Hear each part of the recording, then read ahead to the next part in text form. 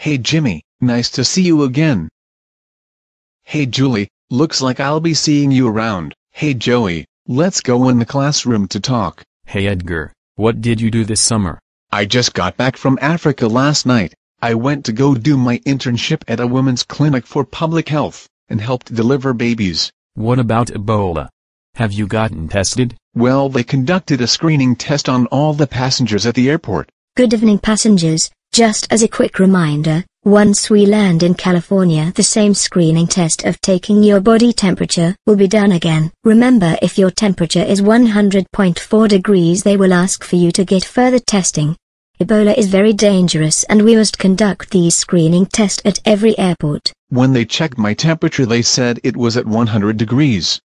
But I am going to get tested after school to make sure I am okay. Hello Edgar, I am Dr. Smith. What brings you in today? I went to do an internship in Africa over the summer and I just wanted to have a physical exam to make sure I don't have Ebola. I understand your concern. I will examine you to ensure you that your health is in a stable state. Good news Edgar, all the results came back negative. You have nothing to worry about. I'm so happy the test came back negative. So, did you get tested for Ebola? I sure did. I went to the doctor yesterday after school and he said that I tested negative for Ebola.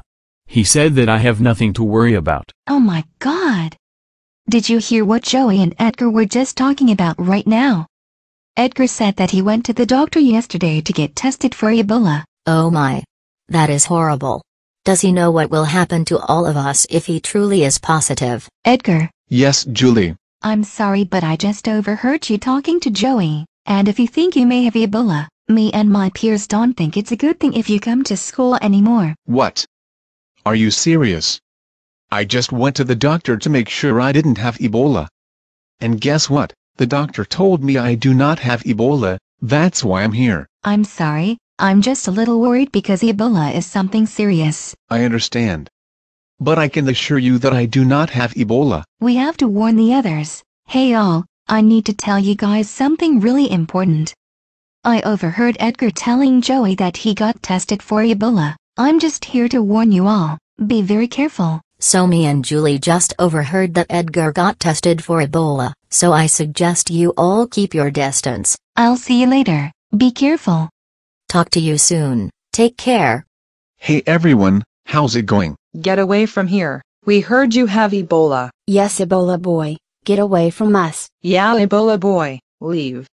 You guys are awful. I do not have Ebola. Hey Joey, I'm so glad you're still here. I keep getting bullied by our classmates about Ebola.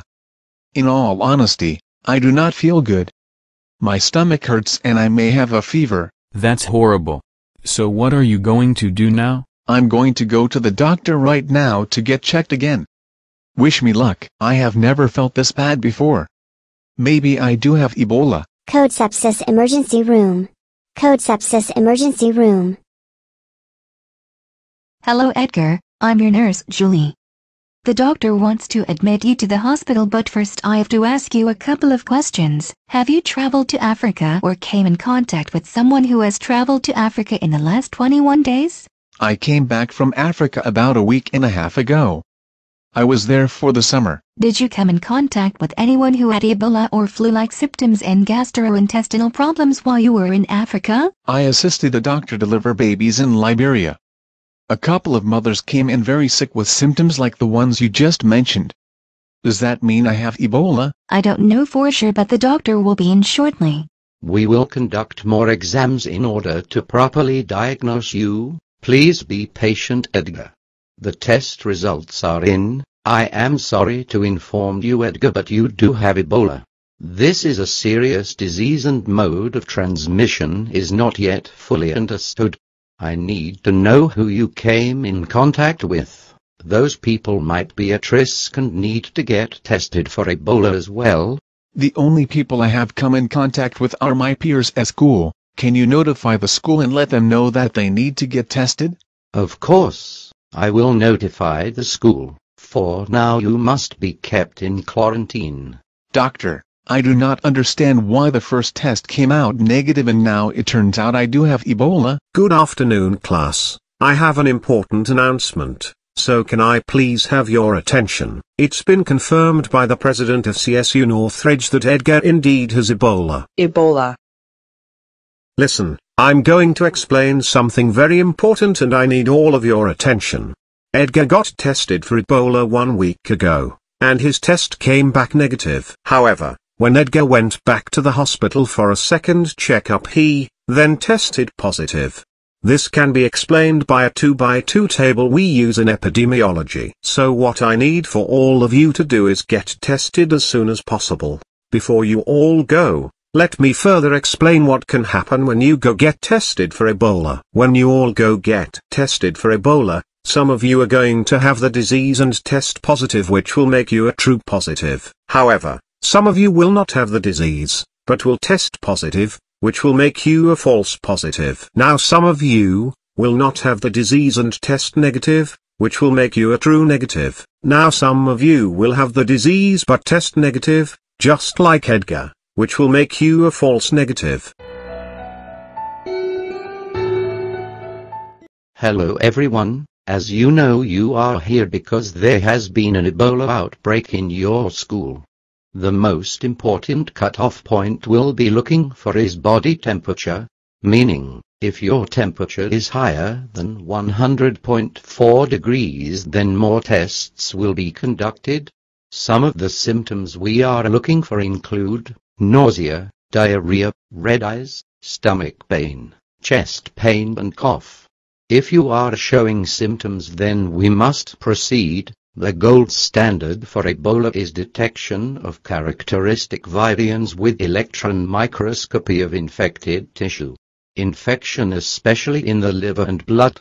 Remember, gold standard reflects the true diagnosis in a patient. Therefore these examinations will be more invasive and expensive. Good afternoon, class. Today we will be discussing sensitivity and specificity, using the results from your fellow peers who went to go get tested for Ebola. The sensitivity of the test is defined as the ability of the test to identify correctly those who have the disease. Now the way we calculate sensitivity is by dividing our true positives by our true positives plus our false negatives and multiply it by 100. Now the way we calculate specificity is by dividing our true negatives by our true negatives plus our false positives and multiply it by 100. If we take a look at this table, out of the 100 students at CSUN 4 students who tested positive were true positives, and 2 students who tested negative were false negatives. 20 students that tested positive are false positive, and 74 students that test negative are true negatives, as seen in the previous table. There were 4 true positives, which is then divided by 6, the sum of true positives and false negative and multiplied by 100 to calculate sensitivity. The sensitivity of this testing can be expressed as, out of those who have Ebola, 66% will test positive. To calculate the specificity of the testing for Ebola, we take 74 true negatives and divide it by the 94, the sum of true negatives and false positives, and multiply it by 100. The specificity of the testing is expressed as, out of those that do not have Ebola, 78% will test negative. Positive predictive value is calculated by taking the true positives and dividing it by the sum of true positives and false positives and multiplying it by 100. Now to practice what we just learned, we take 4 true positive and divide it by 24 true positives plus false positive and multiply it by 100, and we get 16%, which is interpreted as of those who test positive 16% will truly have Ebola. Now, we calculate the negative predictive value by taking the true negatives and dividing it by the sum of true negatives and false negative and multiplying it by 100. The negative predictive value for Ebola is calculated by taking 74 true negatives and divide it by 76, the sum of true negatives and false negatives, and multiply it by 100. The negative predictive value is 97%, which means that of those who test negative 97% truly do not have Ebola. I hope this lecture was helpful to better explain why Edgar tested negative the first time and was actually positive the second time. I strongly recommend that you all get tested as soon as possible. That is all for today, as I have planned to end class early, to give you extra time to seek medical attention.